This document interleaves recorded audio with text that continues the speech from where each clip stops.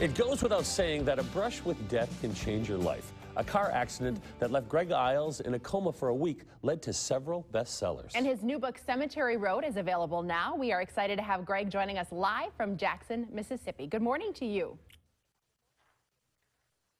Good morning. Great to be here. Well, you know, you've been called the William Faulkner of the Breaking Bad generation. How does that comparison feel to you?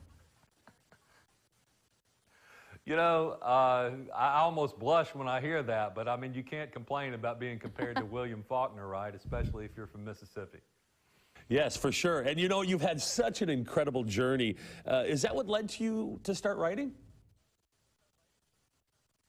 Now, you know, what led me to start writing, I think, was I'd been a musician before, and I didn't want to get a real job when that came to an end. But what you mentioned before about my car wreck in the middle of the career, absolutely. I had had a #1 book, and I thought, you know, I'd achieved most of my dreams.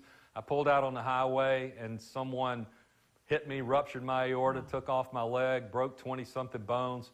It's a similar experience to, I play in a rock band with Stephen King. Steve had a very similar experience. And when I woke up in the hospital from that, I stopped caring about what the publisher thought about what I should write, what the people in my hometown thought I should write, and I just attacked race and family and secrets head on. And that's what resulted, I think, in a big jump in my career.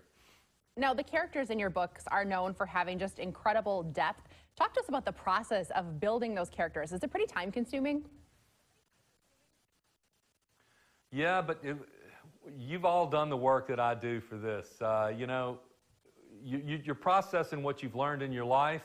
You pay attention, you talk to everybody, and you're making sort of amalgams of people that you've known along with what you're trying to accomplish. And the key is to be fearless. That's a hard thing to do. It's hard to show human beings in their full reality. You know, I write the kind of books, people often say I write the kind of books where you need to wait for certain people to die before you can write the book, but I can't afford to wait for people to die. So, but maybe that's where I get my depth. Hey, Greg, tell me a little bit about Cemetery Road. I'm an avid reader, and I'm going to go out and get this book. Tell us about it. Yeah, well, you know, I tend to write crime fiction and sometimes based cases on real life. But this book, at its core, it's about two men in love with the same woman. They're from the same town. One left when he was 18, went to Washington, D.C., and became a huge success, swore he would never go home. The other guy stayed home, joined the military. When he came back, he married the woman they both loved. And so when the guy in D.C. has to go back home and take care of his dying father, they all wind up in the same town. And as you can guess, that's a recipe for trouble. Wow, I am very intrigued by this. All right, we have to know, we've got this current book, but what is next for you?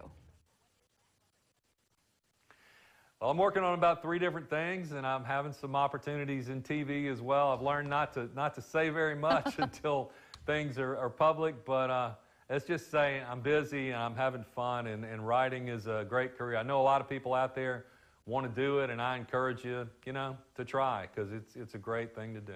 Well, we are so grateful that you took a few minutes to spend with us this morning. You can check out Cemetery Road wherever you like to buy your books. Congratulations.